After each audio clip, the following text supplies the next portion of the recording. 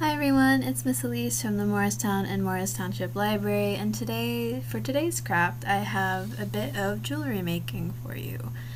I had found these stones on a beach this summer and decided I wanted to create some jewelry with them. And today I'm going to show you guys how to actually recreate this yourself. So let's get started. The materials you're going to need aren't usually household items. I went to Michael's to find these things, but you're going to need a wire cutter. This is actually a 3-in-1 tool, so it helps you bend the wire, cut the wire, and loop the wire all in one, which is really handy, especially for this because we are wire wrapping. You're also going to need a pencil. Just a regular run-of-the-mill pencil will be fine, or a pen if you have one instead of a pencil. You're also going to need some craft wire.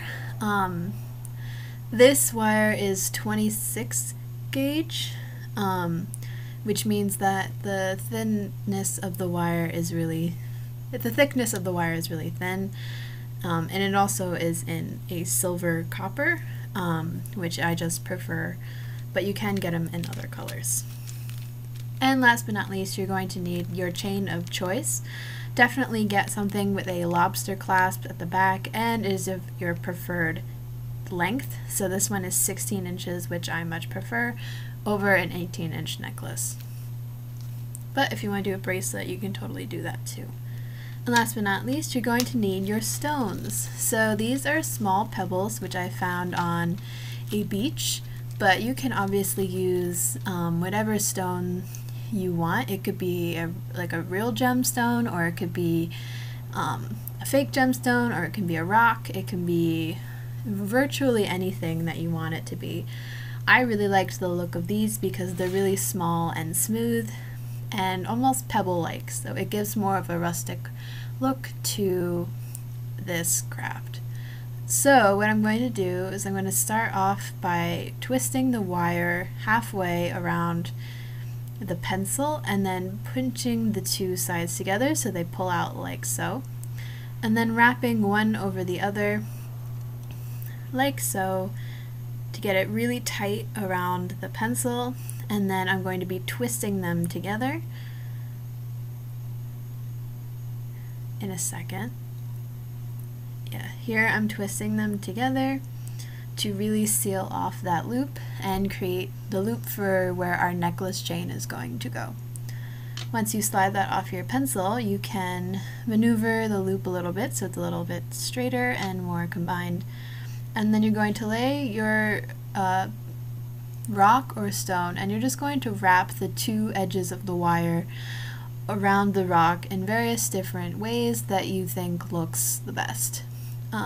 I went with a really random pattern just because this is my first time ever doing it and I didn't really know what to expect, so I just went with something random that I thought looked cool.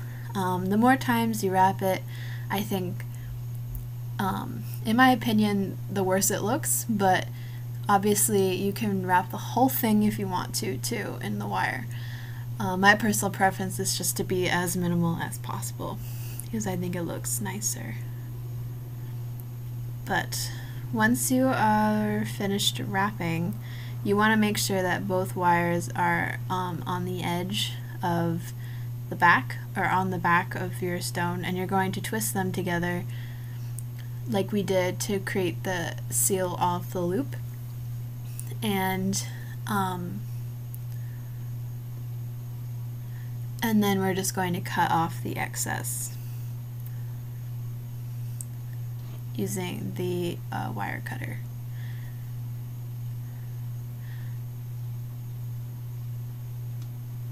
This tool is really difficult to use sometimes if you don't have a great grip, so definitely ask an adult or someone who has a better grip for help during this process, and also be really careful with the wire. It can get really sharp once you cut it. But there we have our little pendant with the hoop. Isn't that cool? Nice. So we're now going to be putting it onto the chain, which is fairly simple. I'm just going to undo the lobster clasp of this necklace chain. and loop one end through the hole of the loop that we created earlier with the wire. I'm then going to just slide it on and reclasp the necklace so that we have our finished product. Isn't it look great?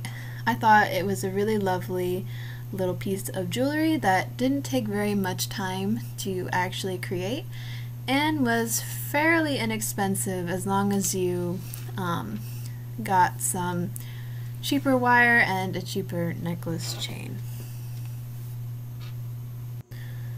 You can wear this necklace with anything that you think looks particularly good with it, and you can definitely create different options with this too. Here I'm making 2 other necklaces for a couple of friends of mine because we all wanted to share as a bit of like a friendship necklace kind of thing.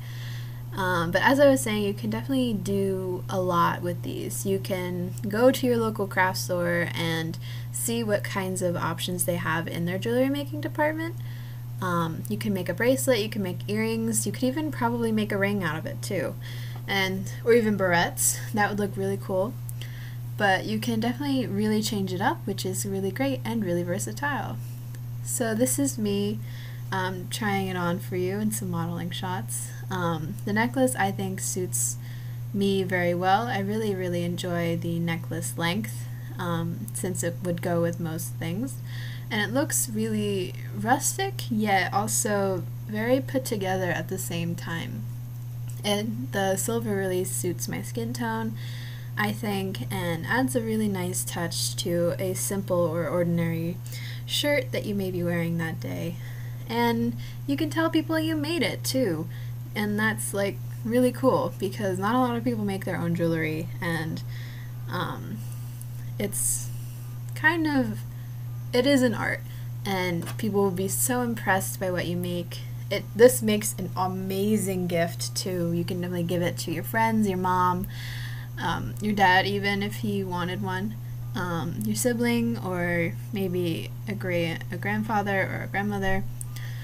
It's a really personalized touch and adds a bit of flair to anybody's wardrobe for sure. So thank you guys so much for hopping along with me on today's craft.